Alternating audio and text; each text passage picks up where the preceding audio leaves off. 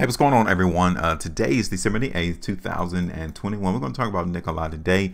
It's been a while. You guys can see from our price chart that we need to come through and do another price prediction. So we're going to talk about that today on the video for Nikola. We want to know if this market is oversold. Should we come in and buy? Should we sell? What in the world should we do? Understand, price chart already tells us what we need to do. The answers are already here. So if you guys can understand price bars and volume, you guys are 1,000 steps ahead of everyone else in the game, because they're still back there trying to use technical indicators. You don't need any of that to understand where the market's going to go. So welcome to HueFin, also known as HueFin. This is what I do. I do price predictions without the confusion, without the complexities that so many of these so-called analysts try to get you all to think you need. You don't need it. You only need price bars and volume. So let me show you all. If you guys appreciate it, hit the like button, share the video, also subscribe to the channel. Now, let me break down what the market price performance has been against my last video, my last price prediction. It's not hard, it's not confusing. You can see it. October the 29th was the last time I did a video. Don't worry about it. It's still in the playlist. I'm being fully transparent with all of our subscribers. I want you all to know that, yeah, you will get some wrong, but majority of the time we're definitely in profit mode because we predict where market is going to go. Now look, October 29th, I told you all to be prepared for Nikola to go up, right? We was playing the strength into the market. And look at where I have my ultimate TP price, right? I wasn't extremely bullish. I didn't come in and say, look for the market to hit $20. No, that's ridiculous. This is not how markets work. You have so many unexperienced YouTubers out here trying to get you all to think that these stocks are going to moon, that you're going to be short squeezes, and that you're going to be buying Lambos and buying your own island. This is not how market dynamics work, right? So take a look. Yeah, I said around $14. Now we saw price go a little bit higher to $14.50, but we were in the ballpark, right? We wasn't being extremely greedy. We wasn't fearful. We said be prepared to see some selling come in around 14. 22.4% right there. All right. Now, were you able to eat off that? Were you able to grab the bag in the market right there? Because if so, congratulations. If not, if you were to get out now, you guys can see that Nikola is now trading around $10.30. You're down 10%. Yeah, see, this is why you cannot necessarily be in the market for 5, 10, 15 years, because you end up eating away at your profits. During the month of November, you were up 20-some%. Now in the month of December, you're down 10.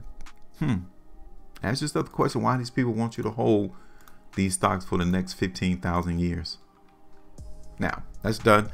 That is over. Let me straighten this up though, because you guys can tell that the market in Nikola was following this upward trend, right? You guys can see how this ascending line was being maintained until November 23rd. We broke it to the downside. That is not a good thing. I'm just keeping it real. We don't want to see that. We wanted to see the market support Nikola above this ascending line, and that did not come to fruition. So what does it mean then? Well, one thing for certain is that we're not looking for the price to go up.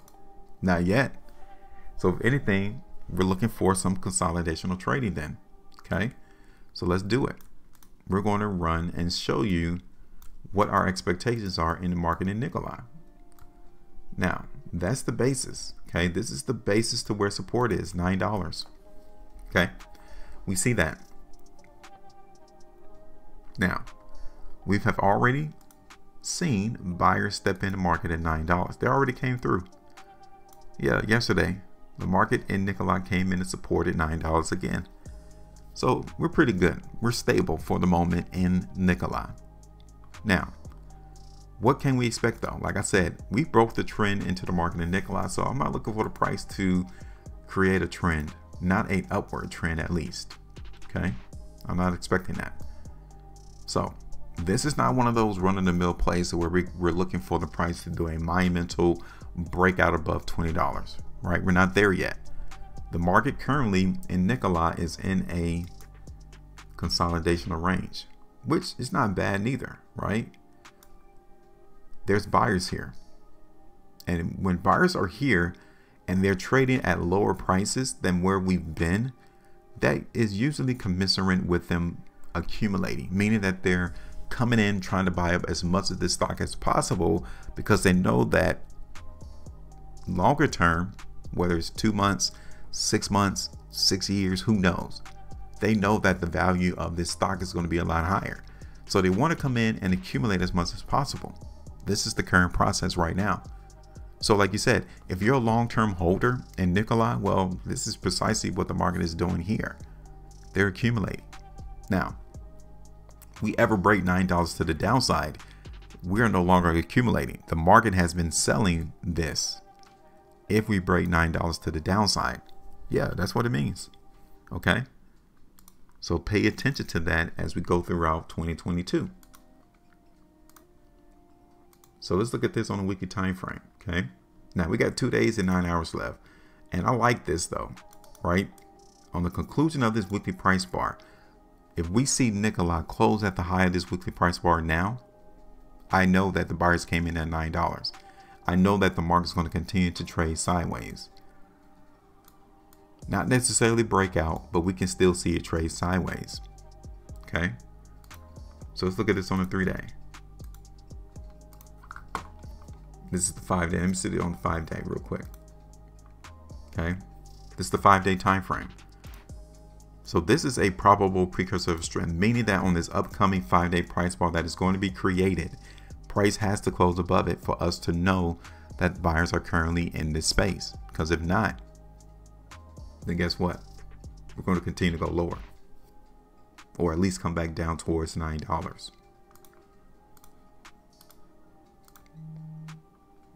Okay. So now, am I actually looking bearish? No, I'm not. Am I actually bullish in the market? No, I'm not.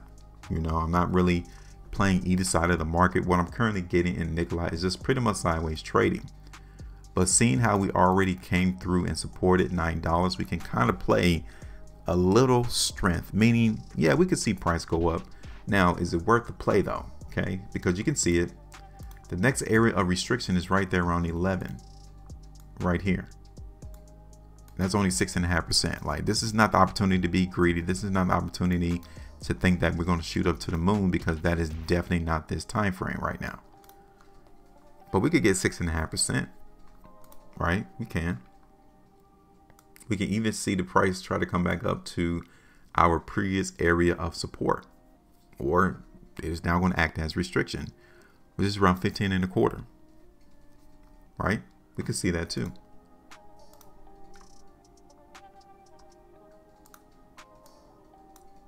So am I massively bullish in Nikola? No, I'm not. I mean, I can even see restriction here on a 13-hour chart right now. And that's why the market yesterday on this 13-hour price bar closed lower. So yeah, we can see price come back down too. But as long as it doesn't break $9, that's fine. So that would be the first spot of restriction, $10.50. Next area, I mean, just for us to nibble off of some small profit would be $11. That would be first. That's 7.25%. Okay. Second area would be $11.50. That would give us almost 11.75%. And then last is going to be no higher than $12. Okay, so those are 3 areas that I'm tagging for us to see the market in Nikola move. Okay. So that's it. Again, I'm not extremely bearish. I'm not extremely bullish. I'm just simply playing slight strength and expecting the market to go up. All right, and that's it. So it's your turn. Hit me up. Let me know what do y'all think the market is going to go for Nikola. Let's do it for the ending of this year. I mean, just try it. Just try to predict the price and see where we're going to go and how high or how low to see how good you are. All right. Thank you all for taking opportunities to view the videos. Hopefully you guys have been garnering a whole lot of knowledge and understanding as to how to read charts, because it's the only thing you need in order to be profitable. All right, I'm done. Make sure you maintain a profitability, and as always, trade different.